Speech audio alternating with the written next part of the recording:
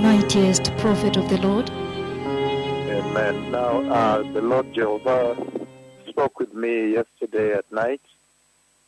The Lord, the Holy God of Israel, the Eternal King, Jehovah El Olam, the God of Israel.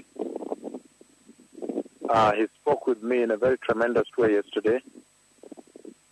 The first part, he took me to Israel, and then some meetings were beginning to take place in Israel.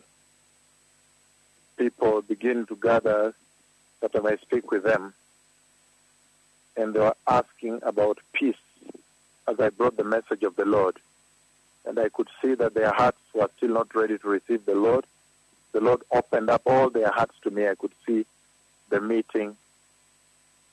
And in the second part, so they were preparing the meeting. They were willing to listen. They knew that they have to listen to this. They knew that this is important. They knew that this is the prophet of Israel, the mighty prophet of Israel.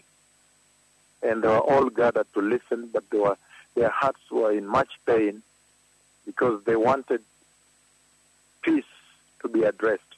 They wanted the man of God to talk about the peace of Israel. And yet he had gone there to talk to them about the coming of the Messiah. The Messianic days are at hand. They have drawn nigh. And the message of repentance has been preached. It is still being preached. The message of the return to righteousness is still being preached. The message of the treasure of holiness as the single most important standard of heaven is still being preached to the ends of the earth. Hebrews chapter 12 verse 14 is still being preached. For without holiness, nobody will see the Lord. Has been preached. Is still being preached. Will still be preached tomorrow morning. At this hour, the nations have already heard the announcement on the glorious return of the Messiah. The cripples are walking. The blind can now see. The deaf ears can now hear. The deaf can hear.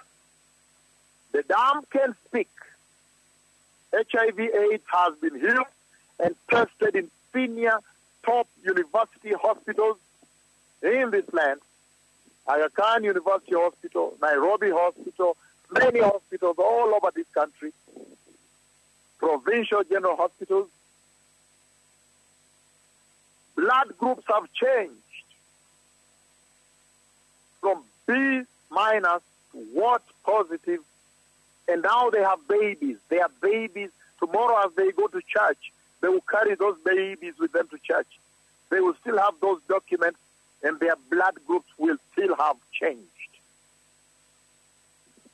Leprosy has been cleansed. Spinal cord injuries have been healed. Paralytics are walking. The lunatics, those who are possessed of evil spirits, have been restored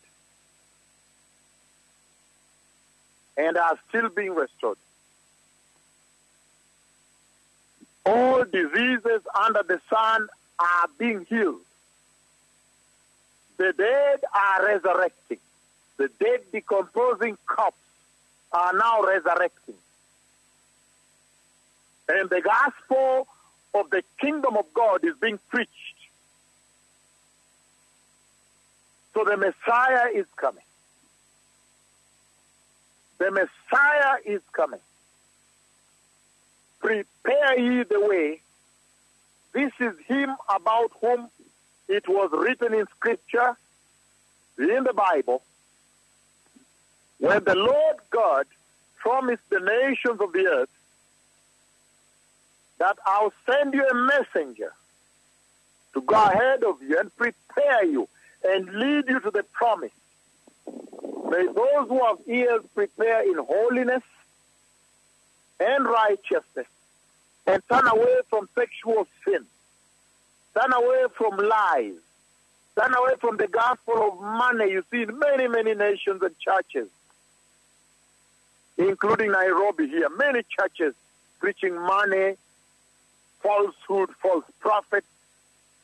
The Messiah is coming. May those who have ears prepare for the glorious coming of the Lord. Shalom tot araba lahem.